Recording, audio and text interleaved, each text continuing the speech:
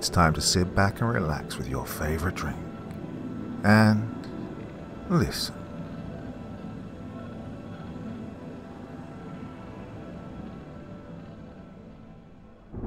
A serial killer broke into my house. That isn't even the scary part. By H.R. Welch. It was around midnight, a few years ago, when I heard the sound of someone breaking into my house. I don't think I had more than 20 minutes of sleep, but as soon as I heard the window being broken, I was wide awake and looking for my phone to call the police. Unfortunately, I'd left it downstairs charging in the kitchen, the source of the break-in.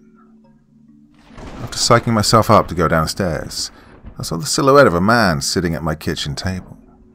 It was dark, so I couldn't see him, but the stink coming off the man was enough to curl my nose hairs. It was obvious even without the lights on that he was homeless. I was about to throw him out, but as soon as I turned on the lights, I couldn't help but feel bad for this stranger. He was sickly skinny, dirty, with long stringy hair that grew in patches and a matching beard. The way he sat there motionless with tears forming in his 1,000-yard stare, it seemed to me that he'd given up on life. I was about to tell him to get out, but as soon as I opened my mouth, I noticed that he had a shotgun on his lap. I nervously asked him what he wanted, but he didn't answer me. Instead, he just sat still and stared straight ahead as if he wasn't even in the room with me. As a kid, I was instructed to give the homeless food instead of money, since they might buy booze or drugs with it. So instead I decided to warm the man up with leftovers in the microwave. As I did so, I prodded the stranger with questions like if he wanted me to call anyone. Well, he didn't answer for a long time and hardly noticed the food I'd placed in front of him once it was ready. However, once he started talking, he told me a story that would change my life forever. He said his name was Cole Dyer and admitted to killing 20 people. I'm not at all embarrassed to say that I cried and begged for my life at this point. This only angered Cole, who ordered me to shut up and sit down so he could tell me something. Doing what he said, Cole told me that his first victim was a hooker who he'd choked to death. This one wasn't killed like the others because he didn't know how he wanted to do it at the time, or for that matter, knew that he had a taste for it. After killing her, Cole expected someone to come by to arrest him, but after a while, with no detectives or police coming by, Cole figured he was in the clear. Finally having a way to vent his frustrations and no longer feeling like some cog in the machine, Cole's murderous fantasies took on a life of their own.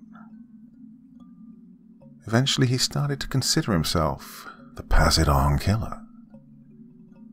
The reason Cole liked that name could only be explained by his twisted sense of righteousness and questionable moral compass, which was explained to me in great detail. Now the gist of it was that if he killed enough pests, good things would come back to him. Symbolizing this, he'd replace the head of his previous victim with the most current. Realizing killing people he knew was a sure way of getting caught, Cole learned what questions to ask complete strangers to discover the pests in their lives because, well, who didn't like talking about themselves? Cole explained that he was great at talking to people and could talk the devil into lighting himself on fire. Because of this gift, it was easy for Cole to learn where these people lived, worked, what they drove, and much more. Since the murders were spread out nationwide and none of his victims had any connection to the others, authorities were at a loss. They told the public they were chasing leads, but they never even questioned Cole about his hobby. It was at this point that Cole demanded that I grab a pen and paper and jot down this tale. Who was I to say no? Even though he had his hands on the table, there was still a shotgun in his lap. I didn't want to bet that it wasn't loaded or that I was faster than he was. The safe bet was just to write the story he was telling me and hope he'd show me mercy. While scouting for the 21st victim, Cole had found himself behind a small series of apartment buildings. It was here Cole started to shake as if he was scared. I heard a small group of people huddled around someone's basement apartment, whispering to whoever was inside. They were a ways away, so I couldn't make out the details at the time. but I could see that something wasn't right about them. They were dirty, long greasy hair and beards.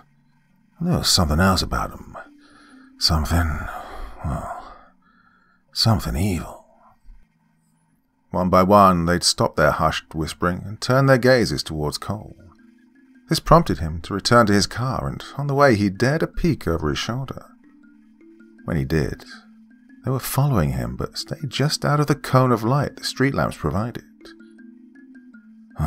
Creeped me out. I was already thinking of finding someone else to kill, because I don't like killing in apartment buildings. Too many neighbors, you know. When I saw them, though, that sort of settled it. I wasn't going to go back there. Kept looking back in the mirror on the way home to see if I was being followed, but in the 5-hour drive I didn't see a thing behind me. Next day, however, I noticed a car driving slowly through my parking lot every few hours. Smoking lots of weed at the time, and I figured I was just being paranoid. The next night I woke up to a tapping on the door.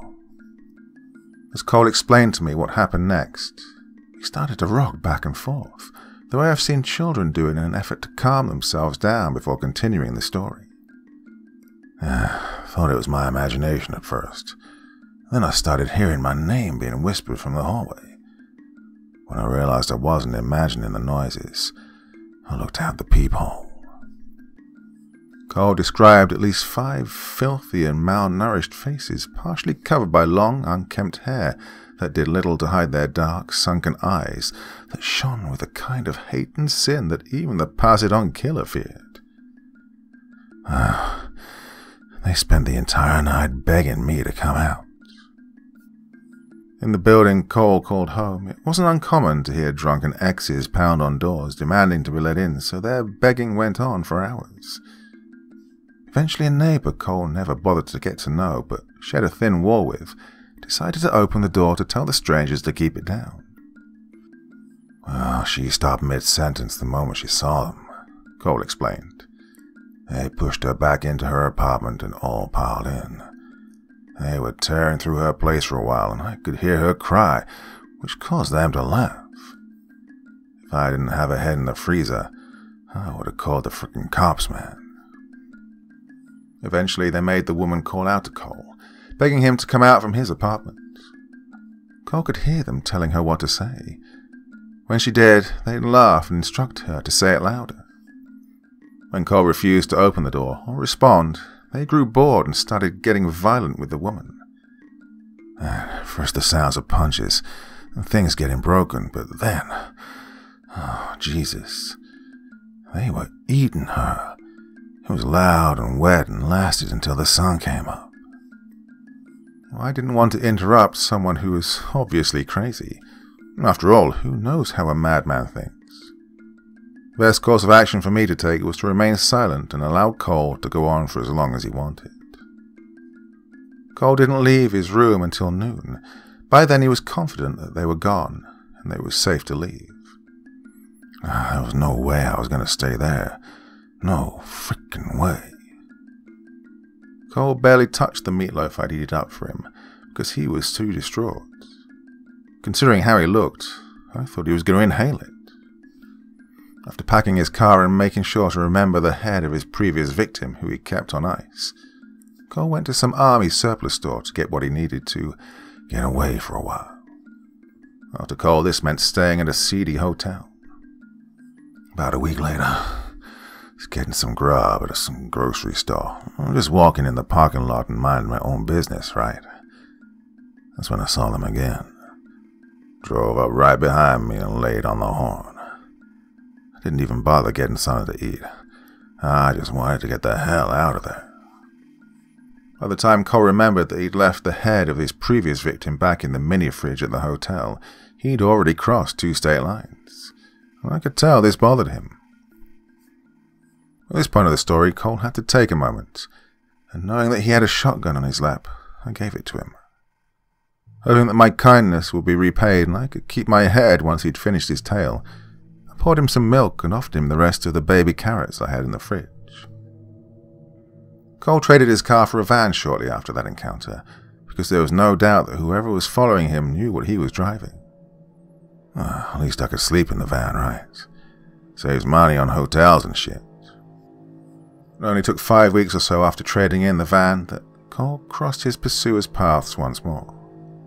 This time he was in deep sleep when he heard them say his name, causing his eyes to shoot open, immediately locking on the dark eyes of a woman with the same sinister resemblance as the man Cole had seen outside his apartment. However, without a beard, this woman's disfiguration was more noticeable.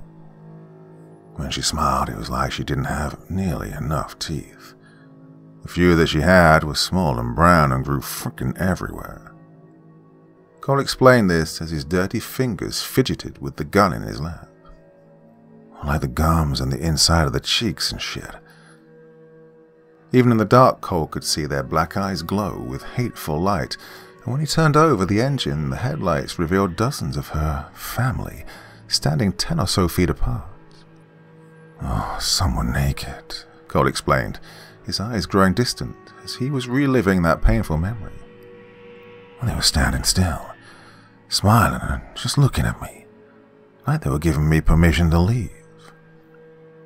Cole told me that he swerved to hit a few with his front tire, or to at least clip them with the van's fat ass. However, they all just stepped to the side, effortlessly avoiding getting run down. When I got the opportunity to ask what he meant by her family, he revealed that that was a recent term given to them. At the time he thought they were demons or vampires, but no longer thinks that's the case for reasons he didn't share at the time. After that encounter, Cole abandoned the van and stole a car.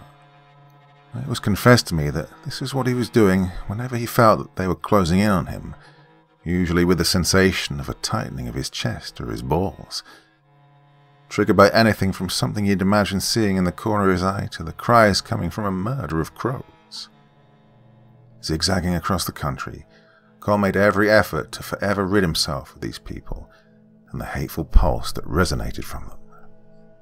Cole would stay inside at night, and if he could, he'd sleep during the day.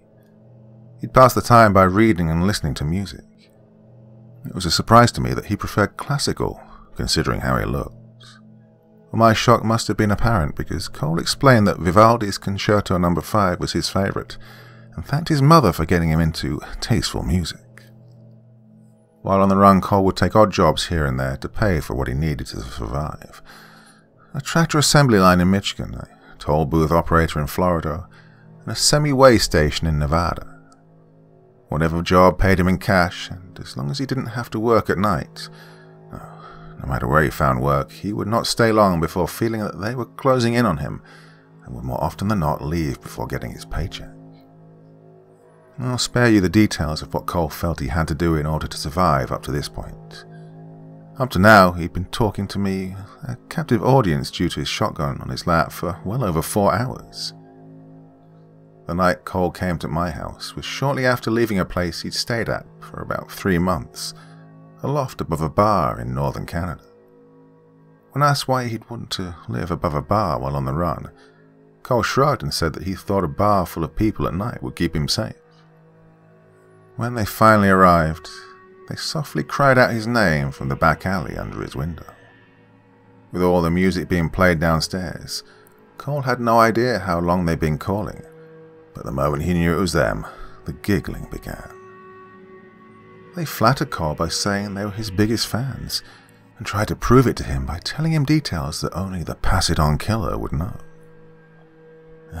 Cutting off her head is hard. Even if you have power tools, it's messy shit. Took a while before I got the hang of it, though, Cole confessed, oblivious to my disgust. I rigged a bike pump up to a catheter, snaked it through the axillary nerve until it reached the superior vena cava. Only took about 2 minutes before the blood stopped flowing. By then, removing the head was pretty much blood-free. Cole swore to me that up to this point he'd never spoken to them, but that night at the bar he finally had enough and accused them of being vampires due to the fact they needed permission to come in. As soon as I said that, everything went silent. I must have been used to the sounds they were making because I didn't notice it until it stopped. That's when someone with a strange accent told me that they weren't vampires, but in fact something else. Something that I... But Cole never finished this thought. In the silence that followed, I didn't know what he was going to do, and this terrified me. Might have been a lack of sleep on my part, possibly even momentary insanity, but I had to know who or what was chasing Cole. When I asked, he didn't answer, so I pressed my luck and asked him what else needs permission to enter a house other than vampires. Again, he didn't answer, and even though I knew it was a mistake to poke the bear, I started to ask again. As soon as the words started to leave my mouth, Cole reached into his inner breast pocket and pulled out what I thought at the time was paper napkins. After inspecting it for a moment, with an expression I've never seen before, Cole slapped them down on the table between us. Written on them in everything from pen to marker to pencil were the messages, "Let us in," "Open the door," and more. It's hard to tell what else was said because the writing overlapped. However, it was clear to me that these messages were written by dozens of people. As I picked up one to look at it closer and possibly ascertain what was written, my finger rubbed the glossy underside. Turning it over, I saw that it was a photograph, and in it Cole was sleeping in what appeared to be a small apartment. The next appeared to be him in an abandoned bus, a dirty attic, and so on. In some of the pictures, Cole looked 20 years younger. It made me wonder just how long he was on the run for. I know that stress can prematurely age people, but I had a hard time believing that the person in the picture and Cole were one and the same. Even though there was a part of me that knew what I was looking at, I needed to hear it from the man himself. But before I could ask, Cole said, "They don't need permission to enter someone's house," as he stared blankly into the empty space behind me. He sat there quietly for what seemed like an hour before Cole said anything else. When he did, it was as if he'd suddenly remembered that he was telling me a story and picked up from where he'd left off. The part where they then cut the power to the apartment and the bar under him. It didn't take long before the woman tending bar that night was shouting at them not to come closer. They just left. Tore her apart, and all I could do was wait until morning to come. Cole confessed this with a shake of his head as if to eject the thoughts from his mind. The thing is, Canada has some long nights during the winter, and I only had enough food for a few days. Cole didn't tell me how long he'd stayed in that room for, and I didn't want to ask. It was obvious from the 1,000-yard stare that these events were still fresh in his mind, so I kept my mouth shut. When Cole left his room, he saw gore sprinkled everywhere, like a trail of breadcrumbs that started from behind the bar and led right to my apartment. Careful not to touch anything with his bare hands, Cole told me that he'd emptied the cash register and stole a toolbox from the back office so he could switch license plates whenever he felt the need to in the future to throw his pursuers off his scent. "I don't know how to stop him, but I think I'd have a good idea of how to slow him down," Cole said, but before he could elaborate, he noticed that the sun was shining through the window, and we'd been talking for hours. Thankful that he'd gone another night without seeing them, and having someone he thought he could talk to, Cole thanked me for listening. I didn't know what to say to such a story. What could I say? In the awkward moments that followed, I filled the void by rambling about whatever came to mind, eventually telling him about my boss and how he's always looking over my shoulder and wouldn't leave me alone. As if this was at all similar to Cole's own story. I didn't think anything of Cole asking me if I liked my job, or where I worked at the time, and soon I was answering all of his questions. After a short while, Cole thanked me. At the time, I assumed that was because I took the time to listen to him. Then he took my car keys off the counter and left without another word. Well, it might have been about 10 minutes after Cole left before I called the police, and all I said to them was that my house was broken into and that my car was stolen. After all, if I said anything else, it might have made me look as crazy as Cole. Maybe it was just me being tired, but I was truly afraid that the police would think I was insane if I told them the story Cole had told me. The more distance I put between myself and that night, the less real it felt. But then reality set in once I learned that my boss was found dead a few days later. According to the local newspaper, the Whisper Alley Echo, pieces of my boss were found all over his bedroom. Most people in town considered this to be a rumor to stir up newspaper sales, and I wanted to agree, but it was hard, considering Cole's tale. In the back of my head, the idea of what Cole told me being true kept teasing me. It bothered me so much that I ended up hiring a private investigator, a decision that I came to regret. A week later, I received a phone call informing me that my boss's head was found in the middle of another bloody mess all the way in Cleveland. Over the next few weeks, I kept thinking of the story Cole had told me. If those thoughts weren't front and center, they were creeping in the back, ready to pounce on a happy moment to turn it sour. Well, it didn't take long before I started seeing dark patches dart from one shadow to the next, disappearing as soon as I turned to look at it. At first, I chalked this up to being a mouse, the reflection off my glasses, or just a lack of sleep. After all, it was much harder to sleep in a house that was broken into. Hoping it wasn't mice because of my hatred towards them, I bought some medicine in town so I could get some rest at night. It worked wonders when it came to getting shut-eye, but did nothing to stop me from seeing these shadows. With an embarrassing frequency, I'd imagine the reflecting eyes on the side of the road were Cole's night visitors, or think of them whenever I heard the house settle. It was as though toying with the idea of them being real was enough to invite them into my life. Well, don't recall what came first. Hearing my name being called out in public, the familiar sound of the cawing of crows, or the soft scraping at my screen windows at night. However, once I realized that the noises and the visions were real, there was no way to block them out. At night, the soft whispers were hard to make out, and the more I tried to ignore them, the more they took center stage. I couldn't tell you how many nights I stayed up just so I could put my ear up to the wall, but I can tell you it was worth the effort because, unlike Cole, I know what they want. The first night I opened the door for them was terrifying, like losing one's virginity. But even with Cole's descriptions, there was no way I could have been prepared for their appearance, because they resembled the humans the way a shark looks like a minnow. During these conversations, they instructed me to share Cole's story with the world, so some of his madness could rub off on others, and season the meat. As long as I did this for them, they'd allow me to live. With that in mind, it's only a matter of time before they come and visit you. Maybe it'll start with seeing shadows in the corner of your eyes, the sounds of whispering, or something similar to the cawing of crows. No matter how it starts, you should know it's the beginning of the end. Once you've been seasoned enough, they'll strike, and when they do, you can thank me. A better and more successful pass-it-on killer than Cole ever was.